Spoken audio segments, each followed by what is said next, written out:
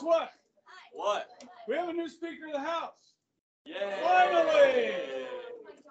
Woo! Mike Johnson. Guy nobody's ever heard of. Yeah, well, I mean, there were others that Trump would have supported as well, but so what are you guys doing? I've started section 3, which is political parties, and Mike Johnson belongs to a political party called the what? Republicans, because the Republicans have a majority of the seats in what body? The House of Representatives. How many members are there in the United States House of Representatives? 435, and he is one of them. He is now the leader. Okay. Okay. So, how many of you guys have heard anything about Mike Johnson? What did you hear other than Trump supported it? I heard that he kneeled and prayed after. Yeah. Well, yeah. So Democrats, of course, you're going to attack him. That's nothing new. Yeah, he's a very Christian man. Okay. So in his speech, he made several references to God, and then asked for the conference to pray with him and for guidance and so forth. So. Yeah, he's one that really wasn't on the radar, but every Republican did vote for him, so that's good. And now we can go spend some more money. Okay, they did pass a resolution supporting Israel. Yeah. Okay, and now we've got to stop the government from shutting down. Okay, so I'm on page 63 in your book. Page 63. Oh, dang. Mr. Ebright. Yeah. This is an Army one. What? This is an Army one. So Oh, I thought it was gonna finish your thing. But then Navy. Oh, it's Navy? Yeah. Well, Navy's good. I already have a Navy, don't I? Yeah. Okay. All right. Jay, Lily? Where's Lily? Oh, Lily. Jay, you don't have a card. I don't know why you don't have a card. Lauren. That's you.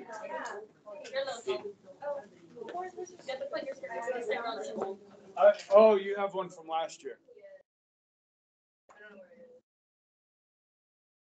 Okay. Well, I don't think you need it.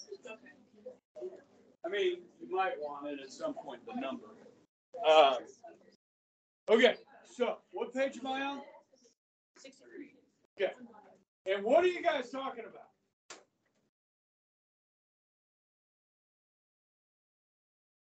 Tell me what you're talking about. Yeah. Okay. What page are we on? 62. Uh, 62. Thank you for paying attention. Okay, guys, this is a little bit lighter information than what we've been doing to this point. Okay. What you need to do, you're on 62. Now you need to go to page 74.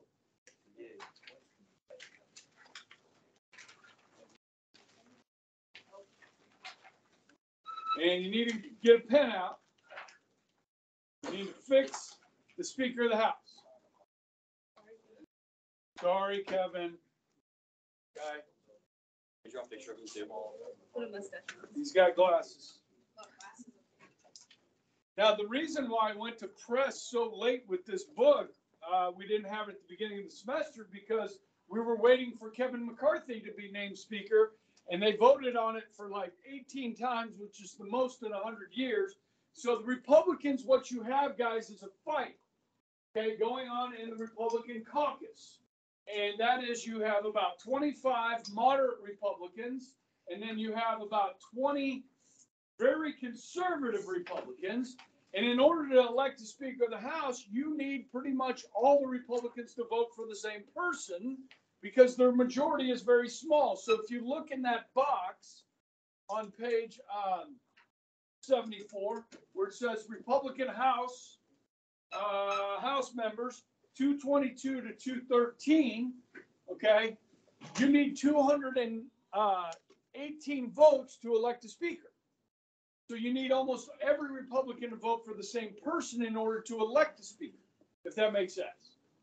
Okay, and they had a hard time deciding on that, on who that person would be. All right, now the media likes to make fun of the Republicans because of this, but the fact is, guys, those 25 on the left and the 25 on the right are standing up for what they believe in, and that's what we ask them to do as members of Congress. So I'm not too torn up about this like Mr. Wagers is. He's like, the Republicans look like idiots and so forth. And I'm like, well, you know, they're just doing their thing. Okay, back to page 62. Okay.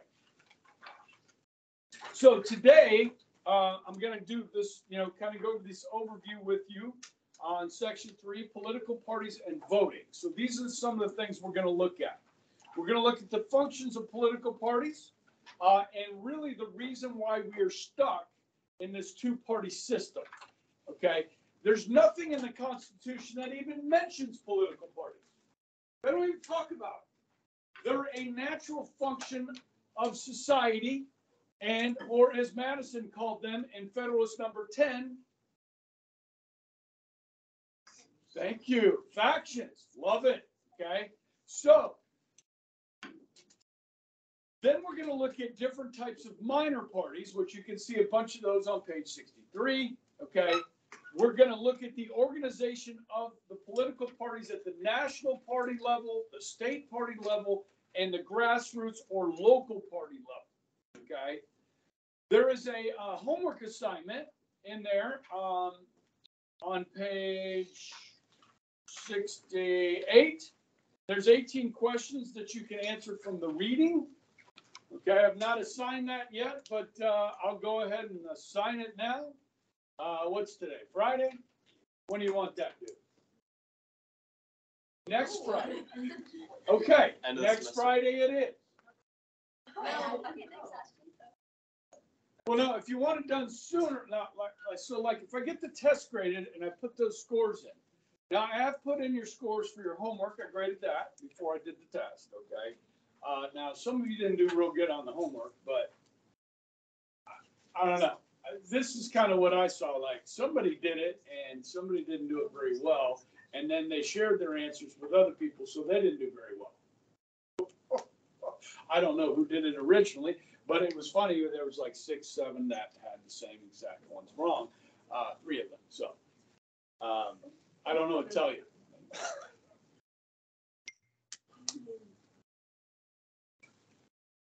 She didn't turn it in. I didn't know it was on camera. Oh my gosh. I got it. I thought it was in person. I was so confused. Yeah, I was like, I was slightly confused. How long have we been using Canvas? I don't even use it. Is this an honors government class? Yes. That's all we use. We did like a 7. Well, last time we did like the. We like showed you. So I thought it was that again. I think Caitlin. Okay, you got your phone? Yeah. You got your assignment?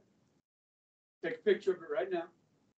Both of them? My book is in my wallet, right? We'll go get your book, which you should bring to class every day.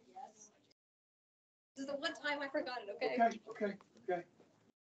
See this right here? See this right here? This is Mr. Ebright being frustrated. Yeah. Sorry.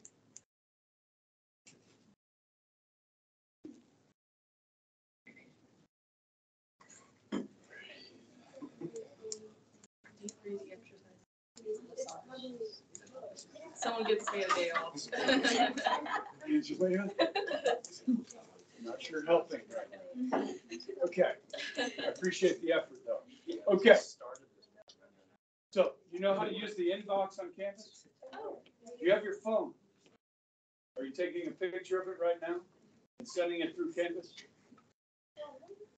Have you done that yet? No, mine's in my notebook that's at home because I fell asleep studying on Thursday and I forgot to get it in the morning. Wow. You have to reopen it. What we're talking about, Emma, what is up with the lighting in your room when you're taking a picture of these? You have red or is it violet? They're pink. It was almost blinding when I pulled it up. What is that? Yeah. Well, I was grading. Like, holy cow. What's going on? She's doing it for me. Hey, I didn't ask. She's just helping. She knows I'm not the brightest. Okay.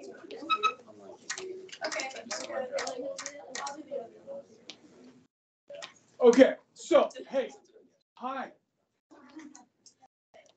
So, I thought we turned them in yesterday, but Are you doing that too?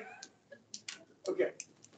All right. So when you open up Canvas, there's this little thing called a calendar, and it shows you what's due in your classes. And then if you open that document, okay, it says how to turn in, and it says turn in on an external or on online.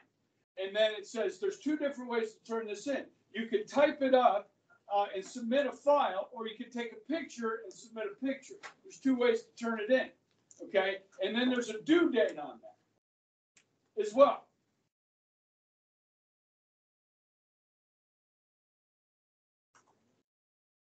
I'm sorry, I assumed we knew how to do this.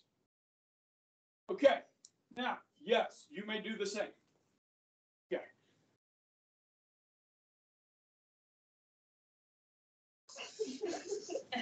I love you all. I love you. Okay? I'm just a little bit frustrated with you. Okay? Take nothing personal at this point. Okay? It's not personal. Yet. Okay. Now, when I put your test scores in, you may want 18 points right after that. So when do you want your homework assignment due this week, next week? Your 18-pointer. You want to wait till Friday? That's fine with me. If you're busy, you're busy. What? We're not here? Yeah. Where are we? We're not at school. It's Am I at school? No. Oh, yes. Okay. Getting better in here. So how about Wednesday night? Because you have the day off. Sure. That's perfect. Okay. I'm going to put that on Canvas and make it due Wednesday night. Page what? 68. Okay? Okay? And you can answer them on the piece of paper, take a picture of it, or you can type up your answers or write it on another sheet of paper and take a picture of it. You can do it on a computer or, yes? Okay. You all right, man? I know, man. I'm sorry. Sucks. Yeah. Sorry. Okay. Okay, so organization of political parties. Okay, history of political parties, that's what I was talking about. Okay, voter qualifications, why people vote, why people don't vote. Okay, we're going to get a lot into like voting demographics, like which type of people vote certain ways, and so forth. Pretty interesting stuff. And then I'm going to do a day on polling. You guys have all heard of like polls, you know, like who's leading in the polls? Okay. Right now, like you see these polls come out. If Trump and Biden are the nominee, who's leading in the polls? Trump. Trump's actually ahead in the polls in some of them. Some of the polls show neck and neck. But really, that doesn't matter if you like doing a national poll because we use the Electoral College, right? So where it really matters is the polls within the states. Yes? And in some of those big battleground swing states, Trump is ahead in the polls. But you know what? The polls don't mean jack. You understand? They just give you an idea. Hi, what's up? Was that a question? Jay? No? Okay, I thought there was something going on here. Hi. Hi. Did you forget to turn in your homework too? Did you do it? No. Okay. Yeah, it happens. Hopefully it kicked butt on the test. Hopefully. Hi, Jay. So, due to the assignment being locked, I wanted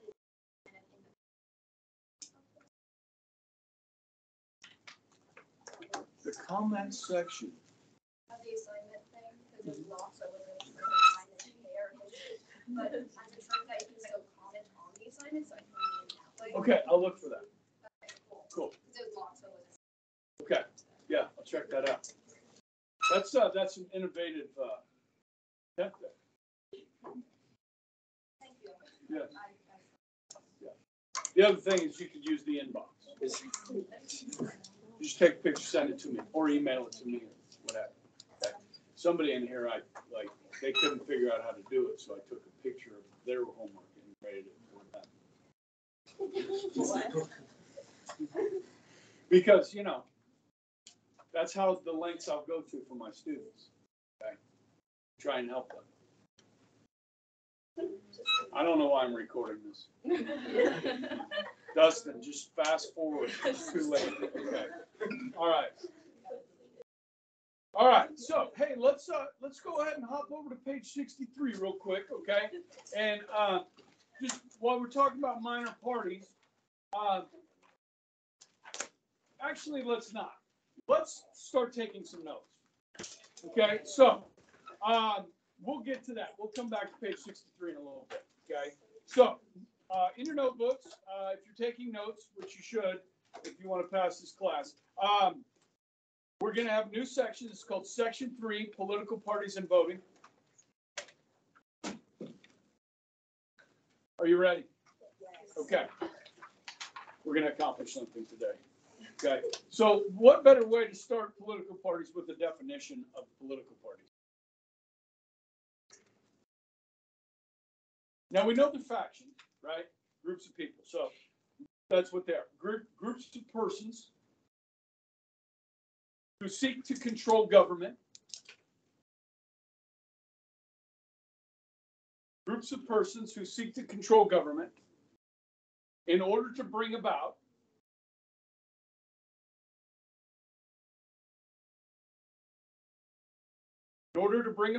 the adoption of certain public policies, and programs. Group of persons who seek to control government in order to bring about the adoption of certain public policies and programs. Okay, guys, so as I mentioned, political parties are not mentioned in the Constitution. So what that means is how the parties run themselves is up to the parties. There's no rules here. Okay? So when we look at why we even have these parties, well, there are 5 functions of political parties. How many functions? 5. Okay, so on your last test, you had questions like name 2, explain 2, give 2. Huh? Remember this? The short answer? Okay. How many functions are there in political party? 5. Okay. You guys catching my flow on that? Like this would be a good question like that. Number 1 function of a political party. Number 1 is the nominating function. The nominating function. This is of great importance. Okay.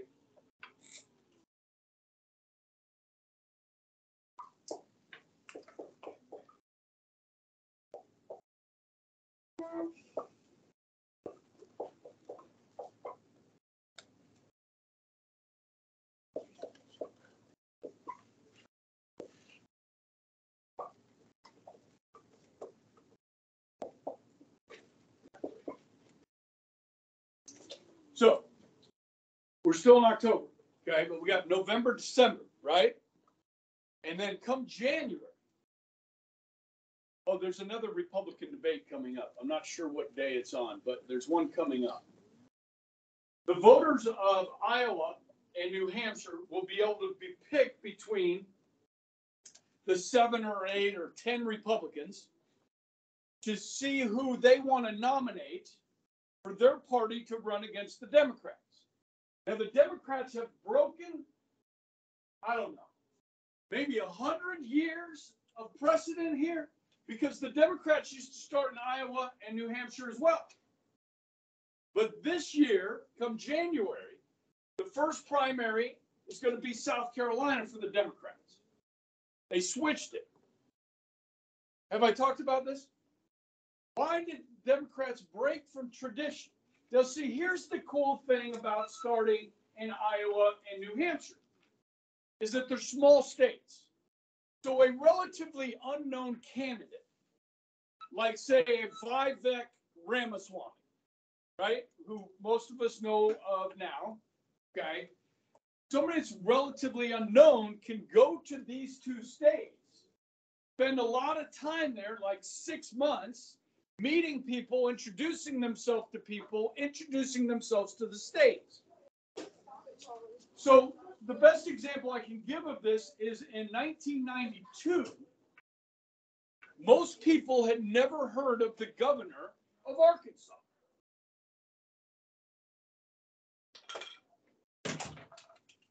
Does anybody know who the governor of Arkansas is today? Okay, it's a she. Okay, her name is Sarah Huckabee. Her father used to be the governor of Arkansas, Mike Huckabee. He ran for president multiple times, okay, but never was nominated, okay? In 1992, the governor of Arkansas was who?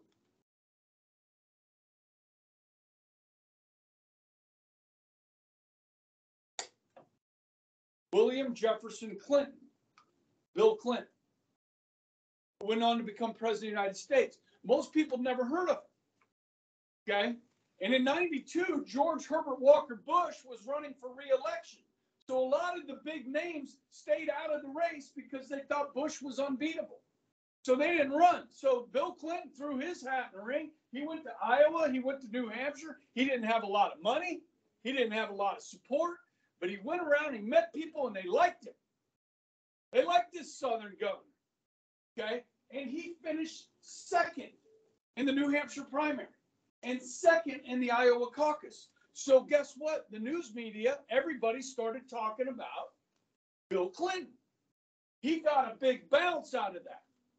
Okay, so then when the Republicans went to South Carolina, a southern state, Bill Clinton won South Carolina. Follow me? So these primaries at the beginning are very important to the nominating process. They're more important than California, which is among the last states to vote in the primaries, which is in August or July. Okay? So you work through the 50 states to have this nominating process through these elections within the states to nominate the candidate that the party wants. Yes. What is Kansas primary? So Kansas comes at the end of May, around May 30th or June 1st, somewhere in there. Okay, and Kansas does a caucus. Now, Now I want to tell you a story about 2016. Okay. Now, I've been living in Kansas since 95. And when presidential elections come around, 1996, Bob Dole. You guys heard of Bob Dole? Where's he from?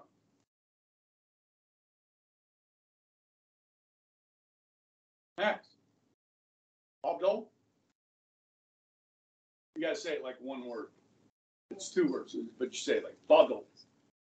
Okay. Bob Dole is from Russell, Kansas. How many of you guys know where Russell, Kansas is? Do you know where Hayes, Kansas is? It's out west, right? Russell's, if you're on I-70 going to Hayes, you'll pass Russell, and there's a big sign out there that says home of two senators, Bob Dole and Arlen Specter. Any of you guys going to Fort Hays State? Okay. Bob Dole was an amazing man. Okay. He served in World War II. He got badly wounded. He got home, served in the House of Representatives, served in the Senate. He was the Senate Majority Leader, the most powerful person in the Senate in the 80s and early 90s. He was the man. Okay? Talk about the Kansas Cosmosphere. I talk about that. That was in history. Okay. Remember that? I was talking about Bob Dole. Yeah. Okay. Now, he runs for president in 1996 against Bill Clinton. Okay? Bob Dole got the nomination, the nominating function. Okay? He lost. But the Kansas caucus has never really meant much because by the time we get to May or June, we already know who the nominees are going to be. A lot of times you already know. But if you go back to 96, when Trump ran, Trump was not a shoo-in. And the Republican Party did not want Trump. Do you understand this? Like the elites of the party didn't want Trump. They wanted Jeb Bush. Jeb Bush was the former governor of Florida, George Bush's brother and George Bush's son. Okay? As Jesse Jackson said, get out the Bushes. Okay? He didn't want the Bushes to win. He's like, get out the Bushes. That's funny.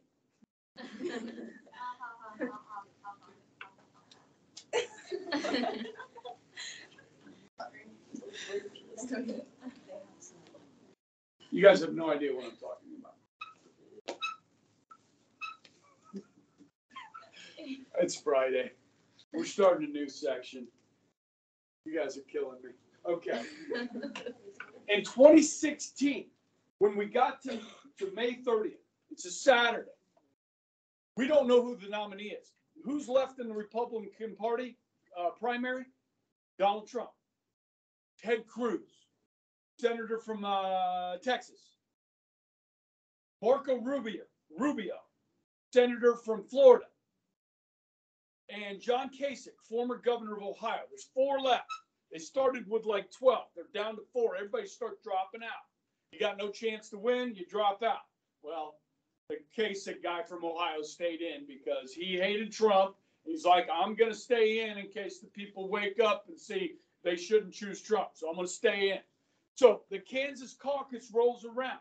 And the same day that Kansas goes, Nebraska goes, Oklahoma goes, North Dakota, South Dakota, they all go on the same day. So I'm going down to the Kansas caucus at Century 2 because the Republican Party in Central County is big. They hold this caucus. It's a meeting. Remember we talked about caucuses, a meeting where and Trump shows up. Trump shows up in Wichita for the caucus. So does Ted Cruz. Like, holy cow, Trump's holding a rally that morning before the caucus. So, Century 2 breaks into different sections, right? So, guys, I'm like, dude, we're witnessing history right here.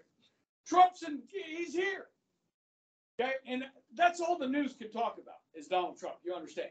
CNN, MSNBC, everybody's talking about Donald Trump. Okay, nobody's talking about Joe Biden. They're talking about Trump. Or actually, it wasn't Biden. Who was he running against in 2016? Oh, Hillary Clinton. Oh, yeah, that was fun. So anyhow, nobody's talking about Hillary. Okay, they're talking about Trump. So I'm like, I got to go to this rally. I'm going to this MAGA rally. Okay, not because I was a Trump supporter, because I was a Ted Cruz supporter. Cruz is my guy. Right here, right there. Choose Cruz. Okay, that was my guy. So anyhow, I just wanted to witness history. So I went into the Trump rally. I got in line. There's a long line. You got protesters out there. Like they're already protesting against Trump. Okay, we haven't even gotten started yet. Okay, and so the media's there. Guess who's there? The New York Times. And I got this reporter's like going up and down the line talking to people. I'm like, hey, you want to talk to somebody? And he goes, yeah, sure. I'm from the New York Times. I got quoted in the New York Times, standing in line at the Trump rally at the Kansas caucus. Okay, it's fabulous. Okay, and I told him this. Yeah, I just wanted to see it. I came down early so I could go to the Trump thing. I just wanted to witness history. I'm actually a Cruz supporter. Okay, so I got in there. Trump, this is called a stump speech. So when politicians go and visit different places, they give the same speech. You know what I mean? So I've heard the speech before, because everybody's covering it.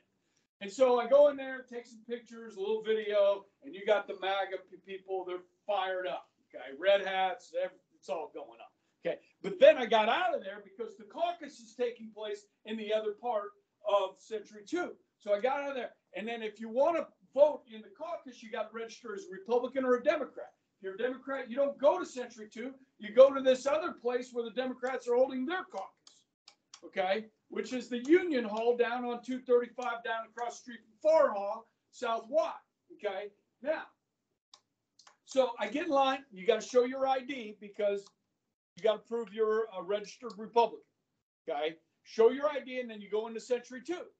And there's a big mass of people on the floor there, and there's freaking Ted Cruz. I'm like, holy crap, it's Ted Cruz. So I go down. Now, I'm not a big autograph type guy. Like, I don't know. People are getting autographs and taking pictures with them. And I just want to say hi to Ted. So I went down there and I said, hey, Ted. And he looked at me. So what's up?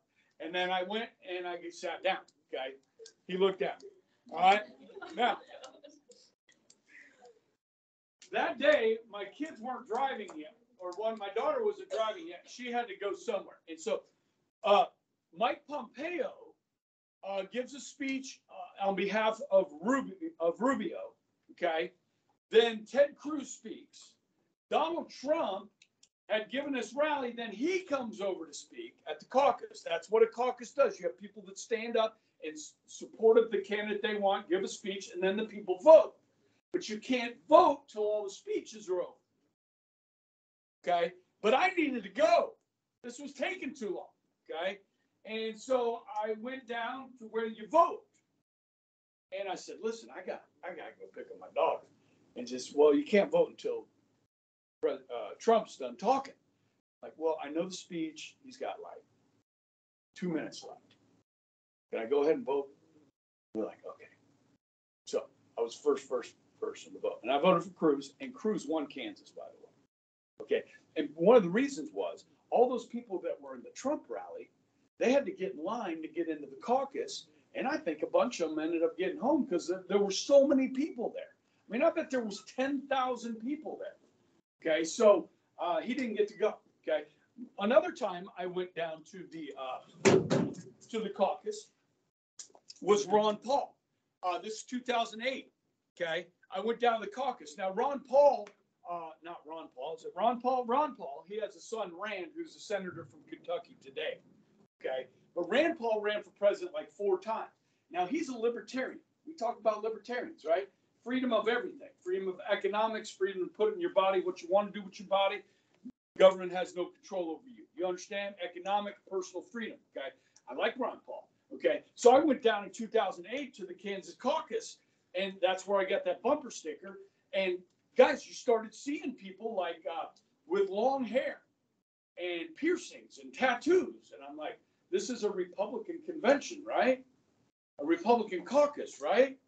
Because the Rand Paul people, a bunch of libertarians that followed him, joined the Republican Party because they wanted to vote for him. Follow me? So it was kind of cool to see people that didn't really look like Republicans showing up at a Republican caucus. It was kind of cool. I was like, I can relate with these people. I like these people, all right? They're all right. Okay, so let's rock and roll, right? All right. Okay, so the nominating function. I spent a lot of time on that. Okay, but you guys are going to be witness to this. Many of you guys can register, okay, to vote. You can play a role in this.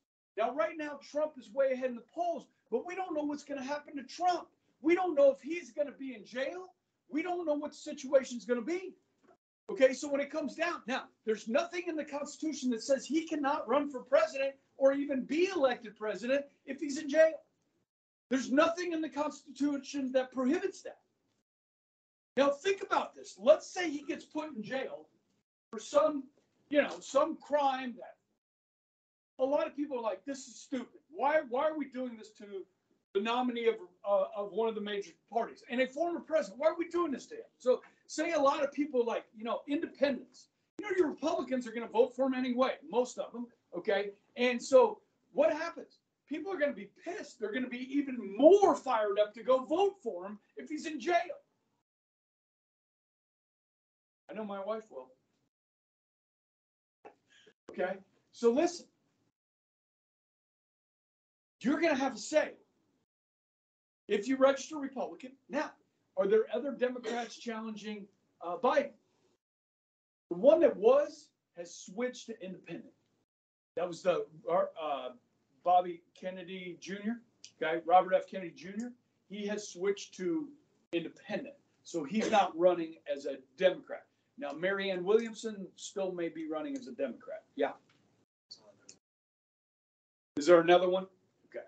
Yeah, we don't know this guy. Is the news media going to report on this guy? No, because they want Biden, right? So you're not going to hear a lot about it. Okay, but if you're a Democrat, and you register as Democrat, you can vote for somebody besides Biden if you want. Okay? And again, guys, it's an eternity till this election. I know it's only 11 months away, but it's an eternity in politics. Okay, a lot can happen. Okay, Biden's poll numbers are down. But guys, he got some really good news yesterday. Really good news was that the economy in the third quarter grew at 4.6%. That's high for the United States in recent years. That's really good news for Joe Biden. The problem is everything is still really freaking expensive. Am I right? And that's what people feel. You may have good jobs numbers, low unemployment numbers, economic growth. Those are all good. But when you go to put gas in your car, when you go to buy groceries, you're going to be thinking about Joe Biden. Okay? What I do, I'm filling up my tank and putting $80 of gas in. Yes. Okay, I'm kidding. Not really, but okay. All right, so you guys understand this. So when it's all said and done, you get down to one candidate for each. Now, while we're talking about this, guys, it didn't always work this way. It used to be that the party elites, the people that run the Republican and Democratic Party, they handpicked the nominee. Okay? Yeah, they would, like Franklin Roosevelt, the party chose him. They didn't have these primary elections. These are relatively new from about the last 60, 70 years. The last time going into the conventions, okay, so as you roll through here, okay, this ends in July.